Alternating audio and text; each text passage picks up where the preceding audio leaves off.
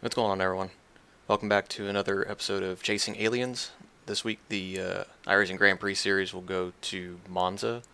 Um, no tour race this week, so it's just the main series, the fixed setup, and the open series.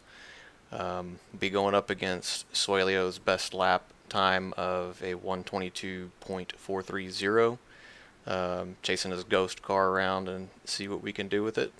Um, Again, same conditions and everything. However, I think from what I saw, Suelio's lap was recorded using the Elite setup, whereas we'll be using the driver setup for this run.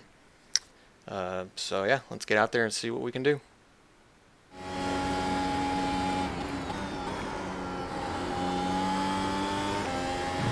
Alright, so coming out of Parabolica here onto the main straight. You'll notice that he seems to gain quite a bit down the straightaway here. I don't know if that's just weirdness from the ERS system or what, but close up quite a bit on the entry here. Go through this corner nice and smooth, and then the exit, man, he always seems to get out of there really well. I always seem to have a lot of wheel spin. And getting into this second chicane here, brake, just a little bit past the 100 board, but then I think I overcooked it just a little bit and had to use those curbs a tad, which is doable, as you can see, but I wouldn't recommend it as a common thing. They will grab the car occasionally and turn in the direction you don't want to go. Alright, now down this back straight, if you want to call it that, I seem to gain a bit more time, and again, I think it's just kind of some of the weirdness with the RS system. Go through a Ascari, do it nice and smooth, lose a little bit of time here because I'm having to kind of feather the throttle at the end of the input there, but again, start gaining time pretty quickly towards the end of this straightaway. Break into this corner, take it like a NASCAR turn, and then go on a wide exit all the way down. And there's the lap at Monza, and we beat his time. First time for everything. Alright, so let's go through and talk about this lap a bit. So coming through the Parabolica and heading down here on the main straight, I noticed that his car seems to pull away quite a bit over the course of the main straight. I don't know if it's something that he was doing different with the ERS versus me, but we get in here. I kind of like the last couple of weeks, I'm kind of close through the middle section of the corner, but then routinely he gets better traction out of the first chicane.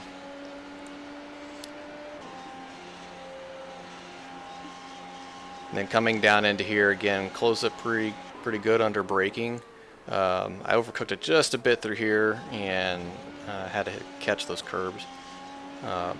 You can use those curbs to help turn, but they're also kind of deadly, so just watch yourself. Let me go back through here. This is a section I noticed. It looks like he kind of runs up a bit, whereas I try to get the car low and actually hit a low apex right in here. He seems to kind of run a little higher.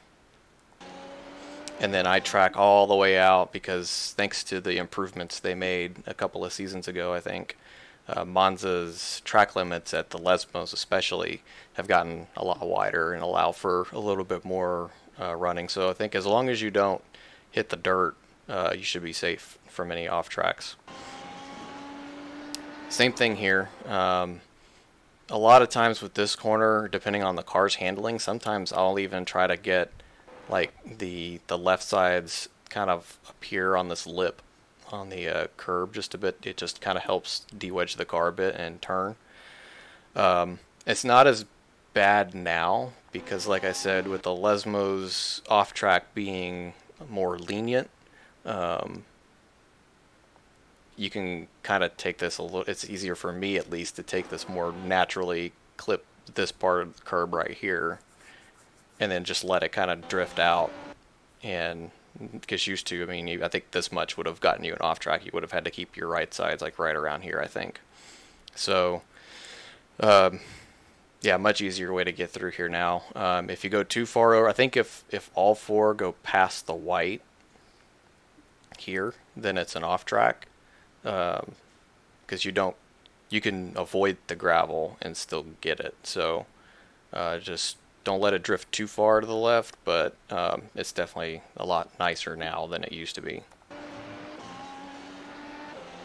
So we come all the way down here. Now, oddly enough, compared to the front straight or the main straight, again, I don't know if it's just ERS funkiness or what, but I close a bunch down this straight.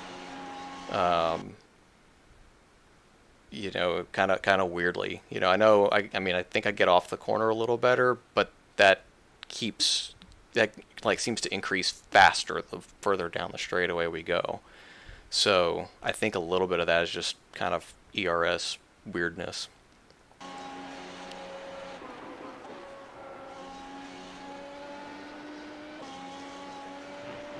I think one thing overall that I've picked up on is that I don't think I think he brakes harder later, whereas I don't brake quite as hard, but I brake a little earlier and just kind of drag the brakes all the way into the next corner.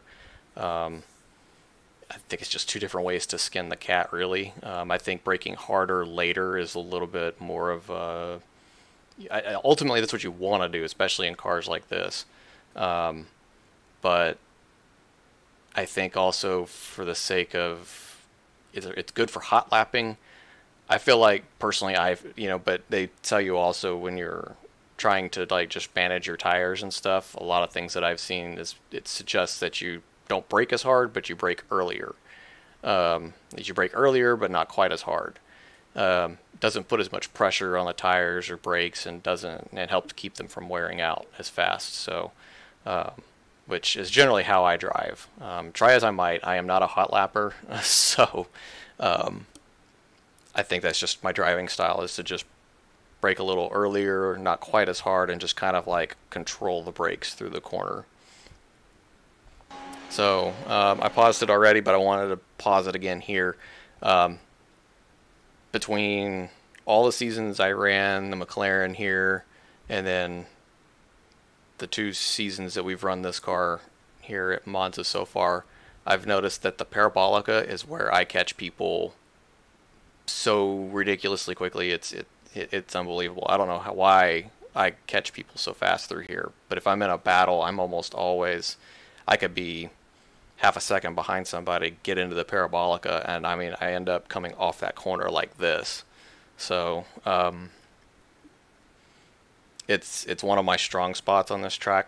The only thing I could think of is that somebody in the F1 Discord made the comment that this is similar to a NASCAR style corner, and coming from a NASCAR background, I think that's maybe why I can get through here so well. But you know, here it seems like I brake a little later, get the car into this apex here, kind of ride that curb a bit, get on the throttle, but then if you can see it down here, or down here, I gradually get back to it and just kind of let the car drift out. And that's very much an oval racing thing, is to just gradually get back on the throttle. They used to say, pretend there's an egg under your throttle, especially at tracks like Darlington and stuff like that. And then you let the car just kind of lazily track out, kind of like someplace like Michigan or Fontana maybe. And so I think that's where that comes from. So that's something that if you're struggling with getting through Parabolica and you find you're losing a lot of time, go run a few NASCAR races. You know, kind of learn. You don't really take this like, I guess you would say, a traditional road course style or traditional road course corner. You take this more like a NASCAR corner, and you come off of a straightaway. Instead of turning left, you're turning right. So you come off the straightaway, get the car down to the apex, and then let it slowly drift back out. May not have been able to see my movement there, but it's, you know, and gradually get back on the throttle.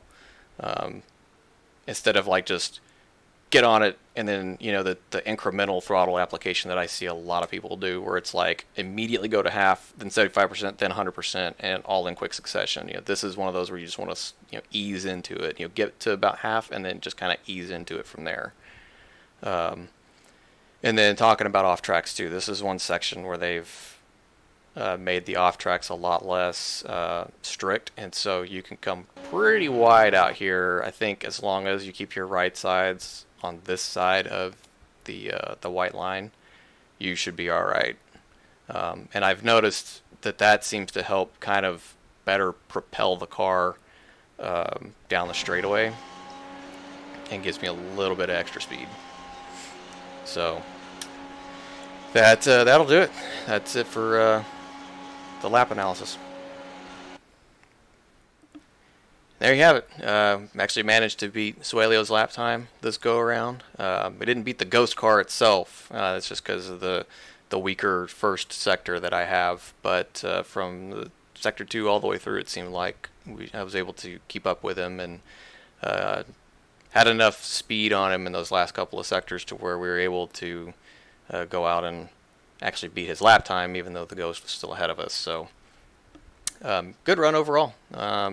This is, like I said, this is one of my stronger tracks. I feel like I won here last season with this car, so should be a fun week. Just watch out for turn 1, because there's usually a lot of carnage there. Thankfully not in this series, but it does happen. So yeah, hope you enjoyed that, and be sure, if you enjoy this content, you like and subscribe to both my channel and to the Majors Garage YouTube channel as well. And that'll do it for Monza. We'll see you next week.